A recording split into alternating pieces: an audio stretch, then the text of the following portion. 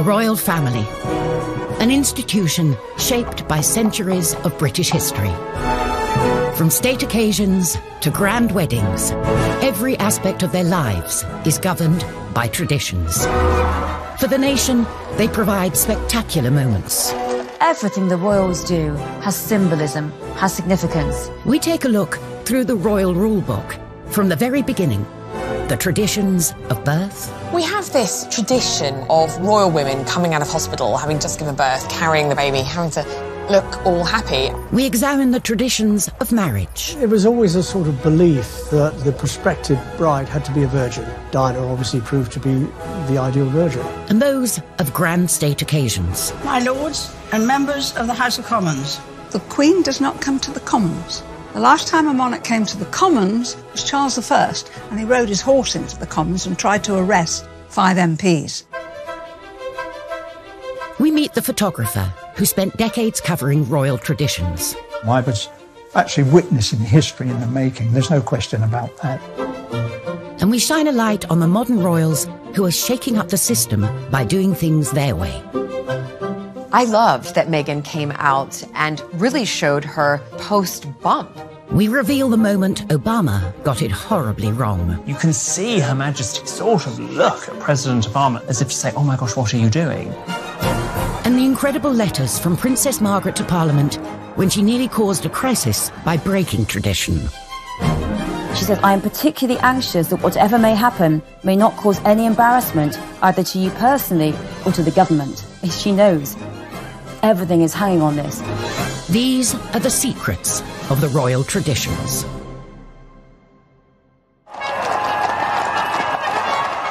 Royal traditions take centre stage in our nation. Grand ceremonies with thousands of years of history form the very fabric of our society. These royal occasions, rich in pomp and ceremony, set us apart from the rest of the world. The Queen sees tradition, sees ceremony as absolutely vital to maintaining the strength of the monarchy. That, to me, is what makes the royal family the royal family. It is the kind of protocols and traditions that they've had for centuries. When it comes to traditions, royal marriage is steeped in them. But as a result, monarchs can't always marry who they want. Prince Charles met Camilla when he was young and single. He was introduced to her through her flatmate. Camilla had been dating Andrew Parker Bowles, and then they split up in 1971. She then met Prince Charles. Apparently, she said, my great-grandmother was the mistress of your great-great-grandfather, so I think we have something in common. Romance blossomed. But as a royal, love wasn't the only consideration Charles had to have in mind. There was still that tradition that whomever he married, who would be the next Queen of England, had to be a member of the nobility and had to be whiter than white. There was a sort of general belief that the heir to the throne should marry a virgin. The pressure for Prince Charles, and really everybody else before him, was huge. You know, there are all these, ticking of the boxes. Charles's cousin and godmother, Patricia Mountbatten, said Charles never actually asked the Queen for formal permission to marry Camilla, but if he had, I don't think it would have been allowed. Charles, no longer the young bachelor, was under growing pressure to find the perfect bride. Enter the blue-blooded teenager, Lady Diana Spencer. She was young, she was from a good background, and it was insinuated that she hadn't had a lot of relationships before. There was pressure on him to get engaged and to get married, because at 33, he really had to produce an heir. He'd only met Diana 12 times before they got engaged, so was it really about love, or was he looking to fulfil his role as prince? Prince Philip did write him a couple of notes saying, you've got to make up your mind, yes or no. You can't keep this girl hanging around. At 3 o'clock, Prince Charles and Lady Diana appeared for the first time in public. With the words of his father ringing in his ears, Charles bowed to tradition and quickly moved to close the deal. And I'm amazed that she's been brave enough to take me on. And I suppose in love. Of course. Whatever in love means. particularly now, through the eyes of the 21st century, we watch that interview and just cringe, because he either didn't love her or he didn't know how to tell her he loved her. In July 1981, the traditional fairy tale wedding played out in front of a global television audience of 750 million. But both, in fact, had reservations. A couple of days previously, Diana had supper with her sisters, and she said, I don't think I can do it, I don't think I can go through with it. And one of them said, bad luck, Dutch, the nickname for Diana, bad luck, Dutch, your face is on the tea towel now, you've got to do it. And she already at that point thought that Charles had a mistress in Camilla Parker Bowles, and of course, she was right.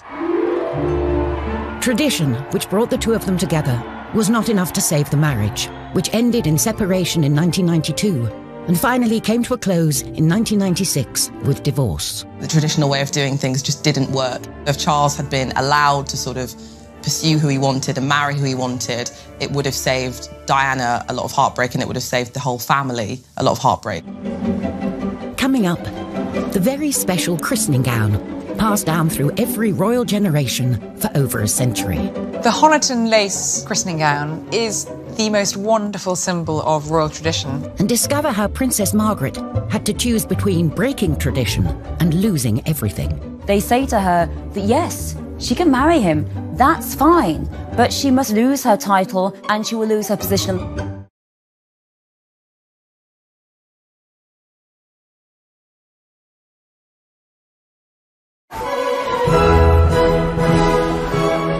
Royal traditions. They don't just make for grand occasions full of pomp and ceremony. For the Queen, they're an important reminder of the link between God and the monarchy. The Queen is head of the Church of England. She's Supreme Governor of the Church of England. She believes in her role, and believes in her role as being one for life. And for any royal, these traditions start from the minute you're born. The proud and now rested father was the first to arrive this morning. One wing of a hospital in West London has become synonymous with royal traditions when it comes to births. Prince George was born at the Lindo Wing, where his father was born and his uncle was born, and so many other royal babies have been born. Kent Gavin covered every Lindo Wing photo call for over 35 years, starting with Prince William. Well, we went down there, anything up to, I think it was about 2 weeks prior, because we weren't exactly sure of the date. Police had to put barriers up, and the roads were sealed off, and we used to chain our step ladders so that they could not be moved, and you wrote your name bit on felt, Kent Gavin, Daily Mirror, or whatever it was. Less than 2 days after arriving here, Prince, Princess and baby Prince emerged to the cheers of the crowd. It was over in minutes, you know, everybody shouting and screaming, but of course it was front page pictures. Kate and William carried on the tradition of the photo call on the steps of the Lindo Wing, whilst paying tribute to the past. We saw some lovely symbols that harked back to Charles and Diana. When Prince Louis was born, she wore that red dress, and quite similar to what Diana chose, coming out with Prince Harry. So there are nods to what has gone before tradition-wise. The Duchess looked somewhat tired, but very happy, in a beautiful red dress and high heels. I mean, we have this tradition now of women, royal women, coming out of hospital, having just given birth, carrying the baby, having to look all happy. Because, of course, previous to this, women had home births. The Queen had all of her 4 children at home, so you wouldn't actually have seen a royal woman, a royal mother, for some time in public. Newcomer to the family, Meghan, decided this was a custom she would sidestep. Meghan didn't want it at all. I mean, she's changed the rule book totally. I don't know whether she went and did it because just changing tradition. She didn't want to have that frenzy. Like Meghan, Julie Montagu married into the British aristocracy, and she doesn't see the appeal either. Listen, I've had 4 children. I can't imagine having to give birth and then have hair and makeup done, put on a dress and a pair of heels, and stand outside my hospital and have a photo opportunity. The Sussexes chose a much calmer photo call, with just one photographer in the comfort of Windsor Castle, with a more natural feel.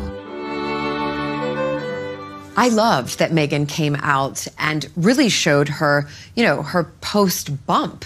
Your stomach does not go right back in 2 days later. It takes a lot of time. So I think for women all around, it was a breath of fresh air to see her come out and look like that.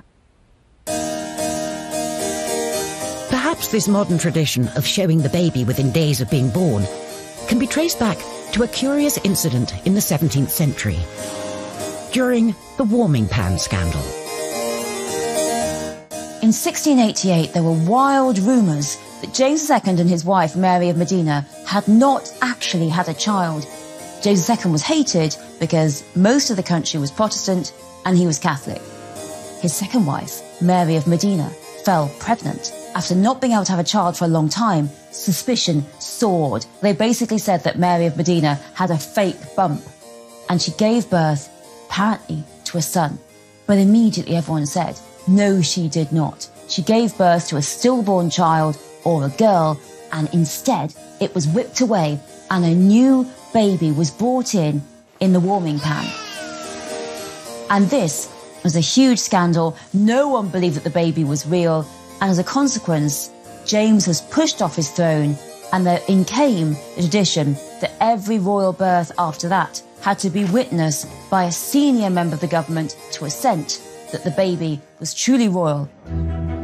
Thankfully, no such scandal with the more recent royal births. And when it comes to traditions, first on the royal baby to-do list is the christening, where everything down to the gown has a story. So the Honiton lace christening gown is the most wonderful symbol of royal tradition when it comes to royal babies. It was the christening gown that Queen Victoria and Prince Albert had made for their first child, Princess Victoria, for her baptism in 1841. Made of fine lace from Honiton in Devon, it was used as the christening gown for every king, queen and minor royal for 163 years, including our current queen, for her christening in 1926, and Prince Charles in 1948. Here is the first picture of His Royal Highness Prince Charles of Edinburgh, second in the line of succession, just 4 weeks old.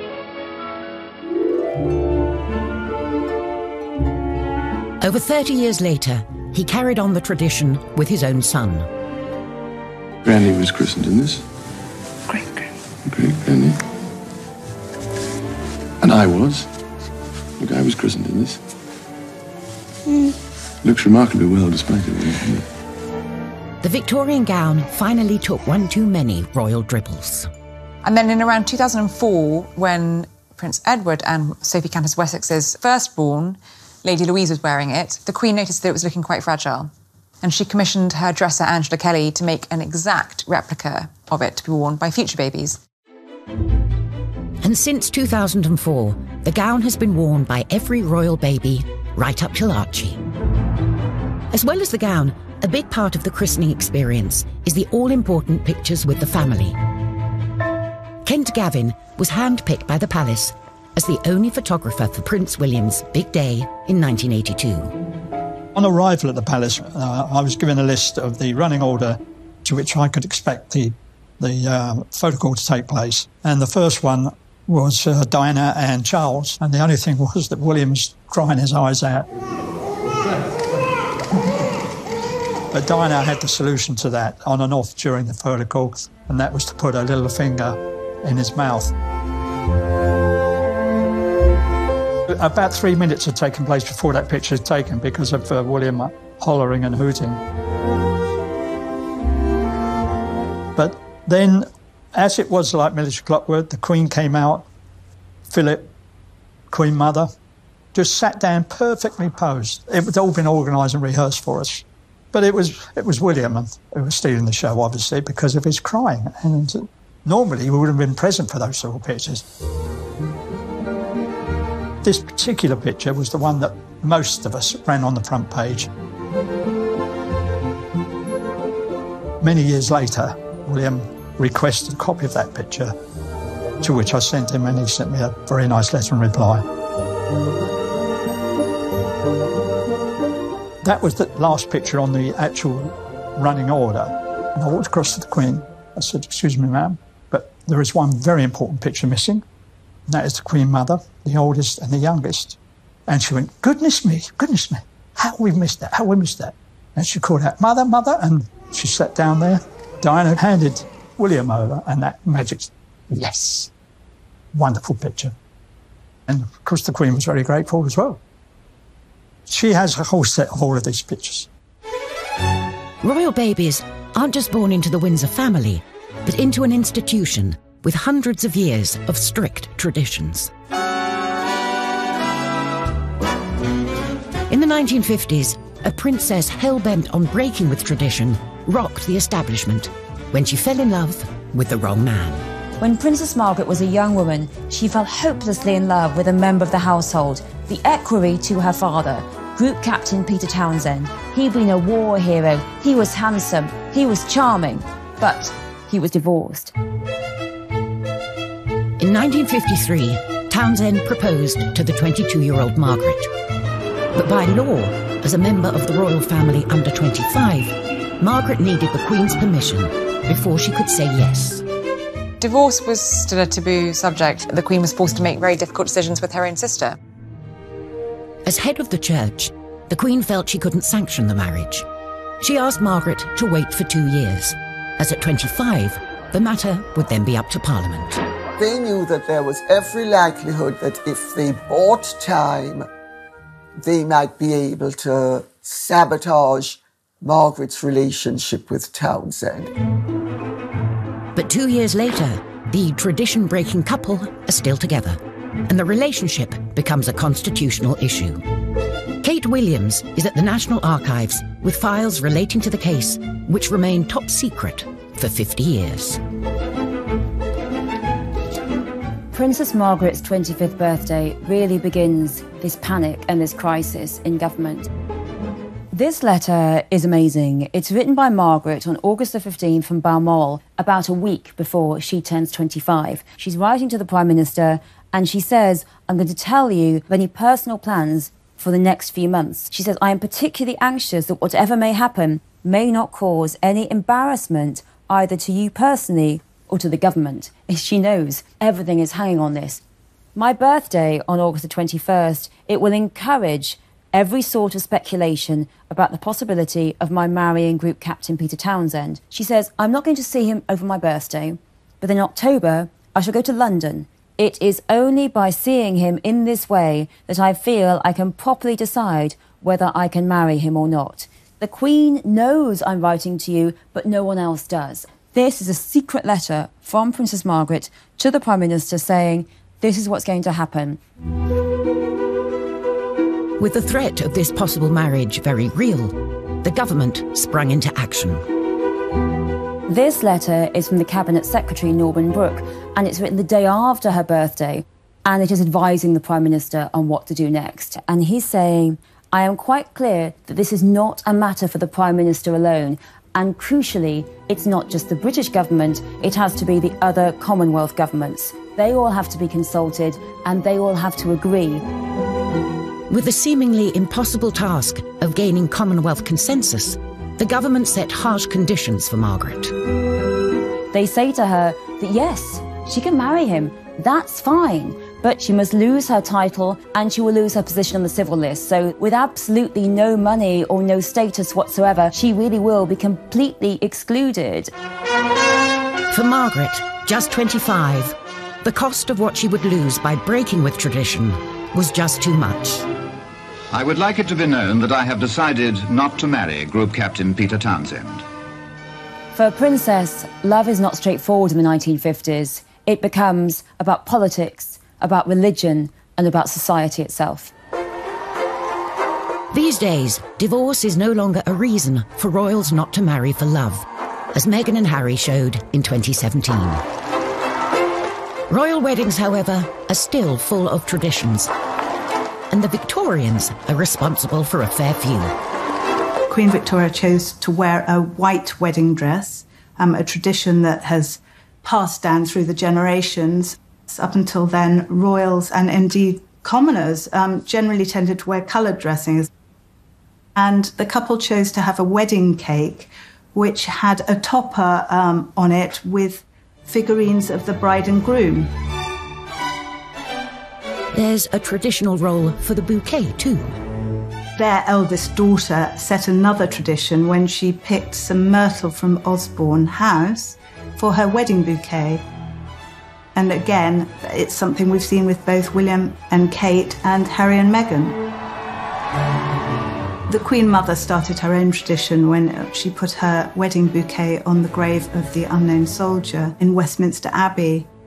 Obviously, she lost her brother in World War I, so she was probably thinking of him. Traditionally, the royals marry in abbeys and cathedrals, like St. Paul's or Westminster. Charles and Camilla were forced to choose a more humble venue. Both Charles and Camilla wanted to have a civil service at Windsor Castle, but they were slightly dismayed to find out that if they had been granted a wedding licence by the local council, that meant anyone could get married, apply and get married at Windsor Castle for the next year.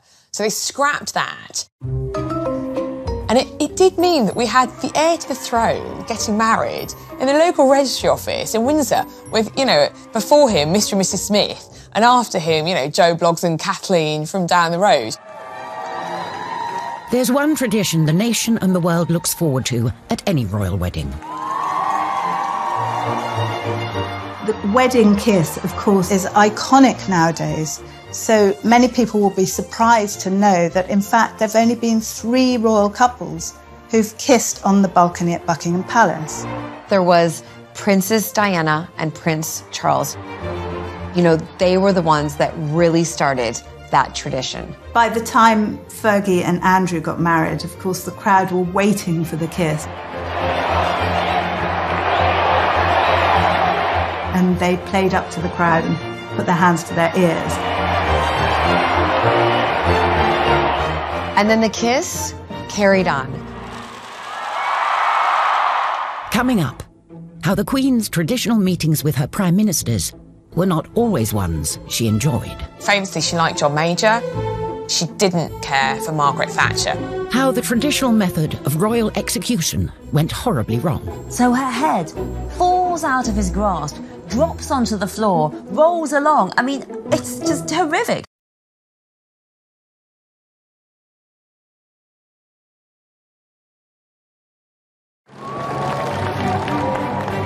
Our Queen, the longest-serving monarch in British history. For 67 years, she's been front and centre at every ceremonial event, from trooping the colour to state opening of Parliament. If the Queen were a stick of rock and you cut it through, you would read duty written on her insides. As head of state, it's the Queen who has to give final sign-off before any Act of Parliament can become law. And every year since 1952, she's travelled to Westminster to read out the legislation of her government, missing the event just twice, when she was pregnant with Prince Andrew and then Edward.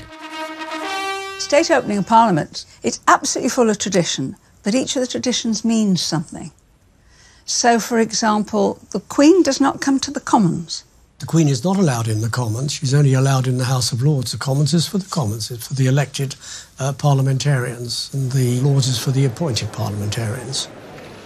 My Lord, pray be seated. Black Rod the messenger walks down to the Commons, and the doors are shut in his face. And he bangs 3 times on the doors. The Commons are summoned. MPs file into the Lords to hear the Queen give a speech outlining the agenda for the coming Parliament. Except for one MP, that is. Well, one of the traditions is that an MP is held hostage at Buckingham Palace. In order to make sure that the Queen gets back, one of the members of Parliament is taken hostage the night before and is not returned to Parliament until Her Majesty is safely away from there. Probably usually an MP that the government don't like anyway. While the words are read out by the Queen, they're written by the government. My Lords and members of the House of Commons. When you're in government, the night before the state opening, you are invited to a buffet supper at number 10. And then the speech is read out so that you know what's in it. There are no surprises. My government will legislate in the interests of everyone in our country. Like all traditions, the ceremonies acted out in Parliament are a reminder of an uneasy past between the monarchy and government. You go back to the 1640s during the time of the Civil War and Charles I's interference with Parliament. He interfered all the time and Parliament didn't like being interfered with, which is why they chopped his head off. Historically, the axe was the traditional method to get rid of a king or queen. And 60 years before Charles I, his grandmother, Mary Queen of Scots, had one of the most grisly executions of all. You'd think, as a royal, that if you had to be executed, it would be done in a very official and perfect way, but not for Mary Queen of Scots. Mary was executed for treason in 1587. She was given this axe man, and he was so clumsy. First go, he just bashes the back of her head, and she's heard to groan. The second go, the head's still attached. Finally, at the third go, he gets the head off. He holds up the head to shout, "God save the Queen," by the hair. But Mary was wearing a wig, so her head falls out of his grasp, drops onto the floor, rolls along. I mean, it's just horrific. The spectators in this public execution are shocked and horrified. What a dreadful, horrible public execution for this woman who had been known as one of the most beautiful queens in the world. Thankfully, the monarchy is on a more stable footing these days. And as head of state, the Queen carries out her duty by regularly checking in with her Prime Minister. The Queen traditionally meets with the Prime Minister weekly for an audience, tends to be on a Wednesday. They meet for between half an hour and an hour. The idea is that the monarch is briefed on what's happened in cabinet from the Prime Minister's viewpoint. The Queen's had a business-like relationship with her Prime Ministers, but there's some that she's liked more than others. She was very fond of Harold Wilson. She was very fond of Jim Callaghan. Famously, she liked John Major. She quite liked David Cameron. She didn't care for Margaret Thatcher. Margaret was hugely deferential. She adored the monarchy and would be almost kind of crawling, which irritates a strong personality, doesn't it? And Margaret Thatcher may also have rubbed the Queen the wrong way when, in 1982, she took the salute from the armed forces, a role usually reserved for the Queen. Margaret wouldn't have done anything deliberately to insult the Queen. Oh, no. Margaret was very traditional and would have deferred immediately. So there's obviously been a breakdown of communication somewhere that actually that's the Queen's job. On the other hand, she did rather do this a little bit in her later years. While the rest of Parliament is on their summer break, the Queen hosts the Prime Minister in a supposedly relaxing gateway in the Scottish Highlands. Every year, again, another tradition, every Prime Minister is invited to a long weekend at Balmoral where the Queen spends every... The sitting Prime Minister of the day will very often go up for a long weekend with their husband or wife and spend time with the Queen up there. Tony Blair and Cherie hated it. Cherie talks of being really embarrassed about the servants at Balmoral unpacking all of your bags and you're putting all your clothes away. And I think she famously said that she didn't want to pack contraception because she was so worried about them seeing it in her bags. And I think that's where their youngest son, Leo, was conceived. You know, there's a wonderful story about Tony Blair, the first time he was really talking to Prince Charles as he was Prime Minister. And I was saying, "Oh, what do you want us to call you?" And Charles just looked down his nose at him and said, "You call me Sir." From garden parties to public engagements, between them, the royals meet thousands of subjects every year. Protocol helps ease the encounters and avoid awkward moments for either side. Etiquette and protocol is important for the royal family because it tells people what to do. With the Queen, you would say Your Majesty, followed by Ma'am, and yes, it's ma'am as in ham, not ma'am as in farm. And with any other member of the royal family, it would be Your Royal Highness, followed by Sir or Ma'am. If you're a British subject lucky enough to meet the Queen, you're expected to bow if you're a man and curtsy if you're a woman. Now, for men, it is not a bow from the waist at the end, like you would do at the end of a stage show. All it is a gentle bob at the neck, like so. Now, for ladies, you would do a curtsy. You keep your hands by the side, as straight back, one foot behind the other, and just a gentle bob at the knees. You don't need to do a terribly deep, grand court curtsy, like Theresa May or Margaret Thatcher did. Totally fine 80 to 100 years ago, but today, just a small curtsy will do.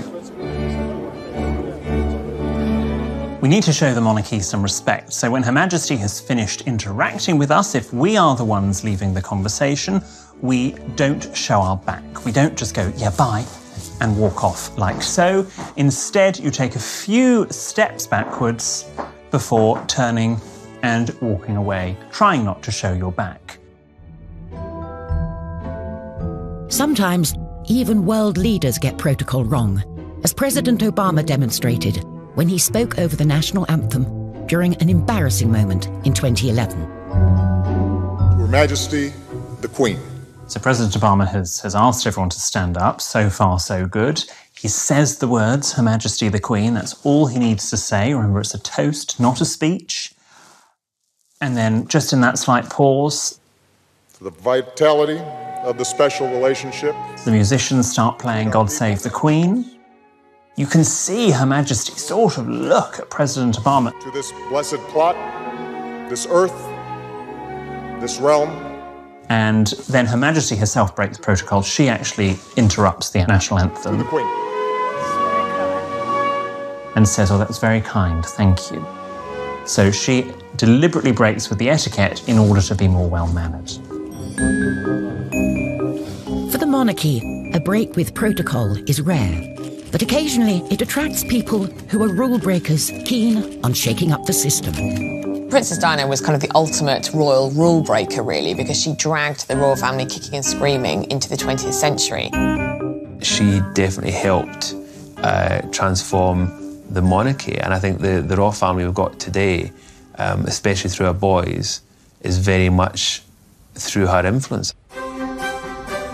The Broderick ward of the Middlesex Hospital is the only specially designed AIDS ward in Britain. It was how she engaged in her charity work, which was perhaps the biggest departure.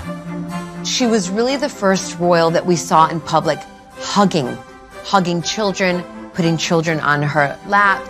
When we did the HIV/AIDS campaign, we were tackling serious misunderstanding and prejudice. We had a disease that was rampant and that was killing people in a horrible way, and for which there was no cure. She came, she sat on the beds of somebody who was dying of AIDS, she held their hand, and it made a difference. It really did. But this break with tradition came at a cost. By opening up more to the press and the public, she grew more vulnerable to the darker side of media attention. She said to me, do you know, Ken, I was coming out of Harvey Nichols a couple of weeks ago, and I got into a taxi. And two paparazzi pulled up at the lights. One got off the back of the bike, undid the cab door, and she fell into the well of the cab. And he said, this person, raise your head, I've got a mortgage to pay. She was in tears when she related that story to me. I just felt for her. Behind the scenes, the monarchy wasn't happy with the change Diana was bringing. She was viewed by many within the institution as someone who was shaking things up too much. We wanted something a bit more safe, a bit more homespun.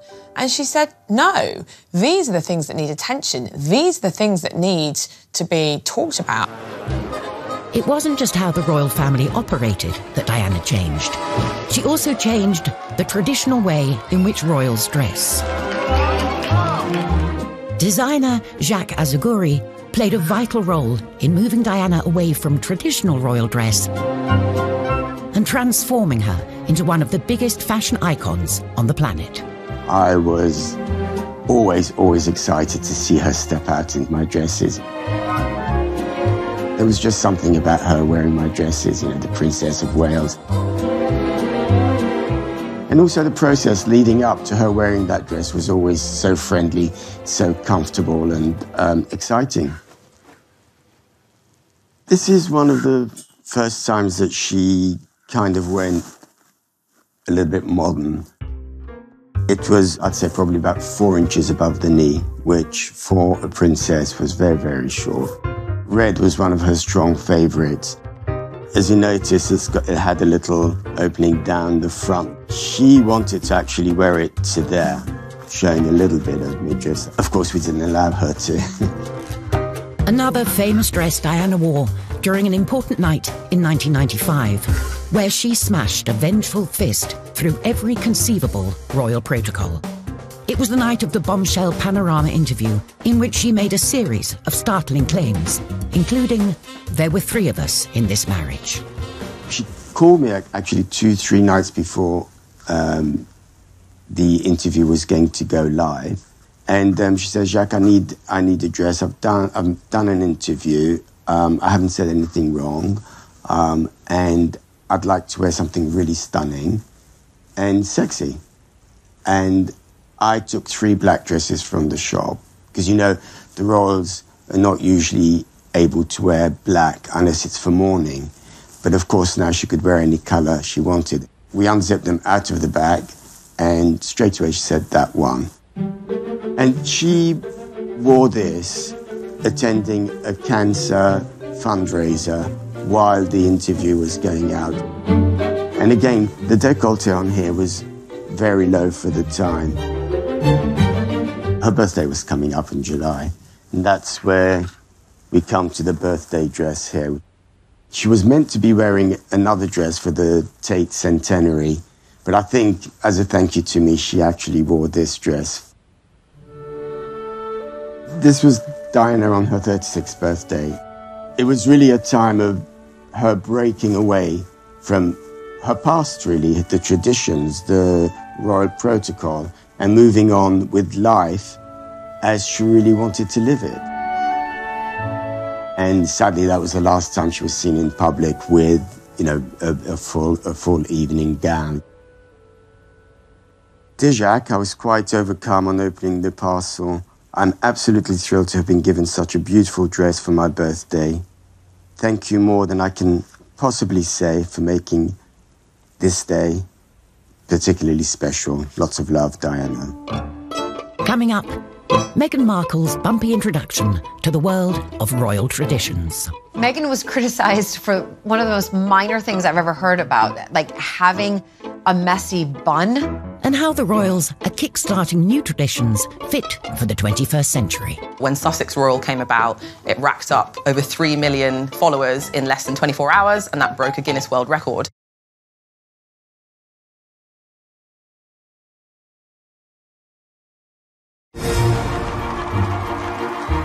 The British monarchy. For over half a century, through change and challenge, they've kept alive traditions celebrating our collective past. The Queen has been the absolute constant. She's lived through the swinging 60s, the miners' strike, the social media age, and she's still here. Now it's up to a new generation to bring the monarchy forward. Meghan Markle is one of the most talked about modern royals. Since her introduction to the royal family in 2016, the headlines have been full of stories of her breaking traditions. Listen, Meghan comes from California, you know, sort of really the land of the free. And then all of a sudden having to move over to this country, marry into the royal family. There's a lot of rules and really regulations that she has to follow.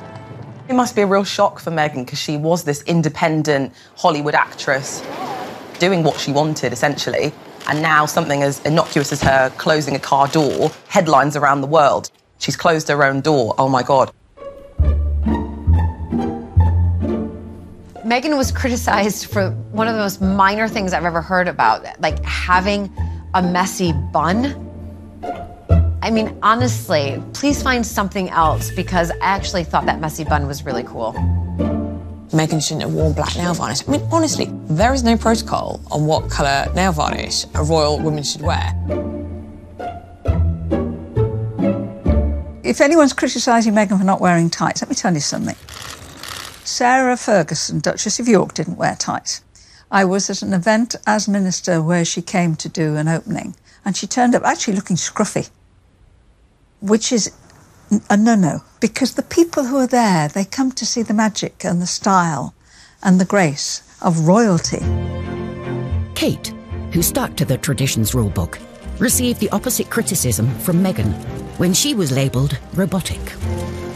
I get to see them privately, the royals, and drinks receptions, and she's actually got a wicked sense of humour. But I don't think Kate feels that she can ever kind of let that show publicly, because that's not really what's expected of her as the wife of a future monarch.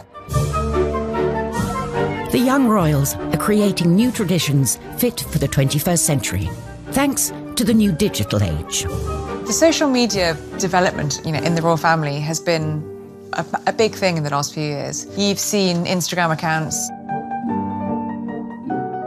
But when Sussex Royal came about, it racked up over 3 million followers in less than 24 hours, and that broke a Guinness World Record. So you can see that there's definitely an appetite for people wanting to know what the royals are up to all the time. And it definitely gives them much more control over the story that they want to tell. For Prince William, being able to take back control is personal. William and Kate rarely allow their children to be seen in public, so their presence here guarantees a media frenzy. I was on a shoot with Prince William. We were talking about how things were regarding his mother. And he said, I can assure you that I will never, ever let happen to my wife or my children to what happened to my mother. Kate has increasingly taken the tradition of royal photography into her own hands. The royals are issuing and controlling their own images. I'm not on about the public events. I'm on about the birthdays or the special event. You get these lovely pictures that Kate issues. It's taking the sting out of paparazzi, if you like. As is tradition, the monarchy will one day pass over to Charles. I think Prince Charles, in many ways, will be a very good sorbet monarch. He'll be a lovely palate cleanser between what we have now and what we will have in the future. Charles, I think, sees the future of the British monarchy similarly to some of the European monarchies, which have kind of massively slimmed down. We've seen that in balcony appearances. We've seen just the Queen with Prince Charles and Camilla and his sons and their spouses. And unlike the Queen, whose opinions remain secret, Charles has already expressed his views in public on topics ranging from the environment to architecture. Charles, I know that he is itching to get involved in government politics and itching to get involved in lobbying at that level, but of course it's not allowed, so it's going to be really interesting to see whether or not he can hold back. So I can only urge you to think of your grandchildren as I think of mine, and of those billions of people without a voice. What he will find very hard to do will be to curb his statement of his opinions, or pushing the government to do things. We don't want the royals to take sides.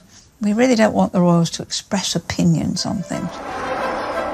Whoever is on the throne and whatever they wish to express, one thing is for certain. These royal traditions, which have been at the very heart of our nation and monarchy, will remain. This is what makes the United Kingdom, this is why we get the number of tourists we do get, because we do have traditions, and our traditions go back historically hundreds of years, and it's important that we maintain them. Royal traditions are like the fulcrum around which the family circulates. Individuals come and go, but the royal traditions are always there. All those great British traditions will remain. That is what makes the royal family the British royal family.